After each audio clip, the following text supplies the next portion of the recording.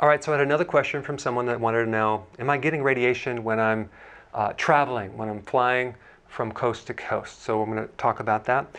Well, when you're going from coast to coast in America, you're getting the amount of radiation that would be just less than one chest x-ray. Okay, so there is some radiation, not too much. It's not like a CAT scan. When you're doing a transatlantic flight, you're probably getting the radiation that would be equivalent to 3 dental x-rays. Not too bad. Okay, so the radiation exposure really depends on 3 things: how high your flight is, how long your flight is, and the latitude.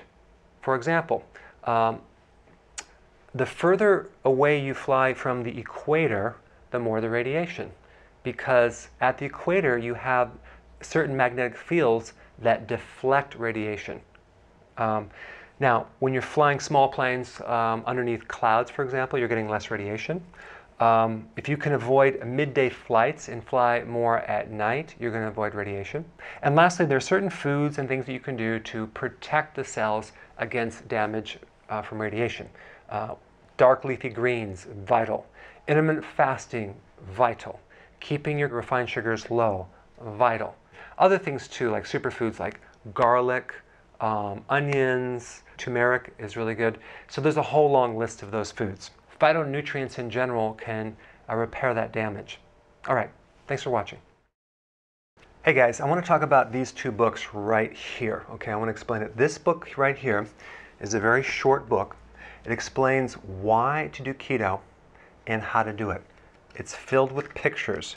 You can get through this in 45 minutes, real quick. Just very important to know the details, the basics of how to do it. Now this book, The New Body Type Guide, should have been called Beyond Keto, because I rarely find someone that has just a weight problem. They usually have a lot of other body problems. And in this book, I cover all the reasons why keto and intermittent fasting might not work for you. We go into the body types, we go into inflammation, we go into stress, hardcore, and what to do about it. So if you want to maximize your results, you definitely want to get this one right here, okay? So my goal is to get you to do keto correctly. And what I mean by that is do it healthily. It's called healthy ketosis. So we can avoid all the issues that happen with transitioning the fat burning. Keto flu, keto fatigue, keto rash, kidney stones, gout, etc. And right now on my website, if you get this at no extra cost. I put a link down below. Check it out.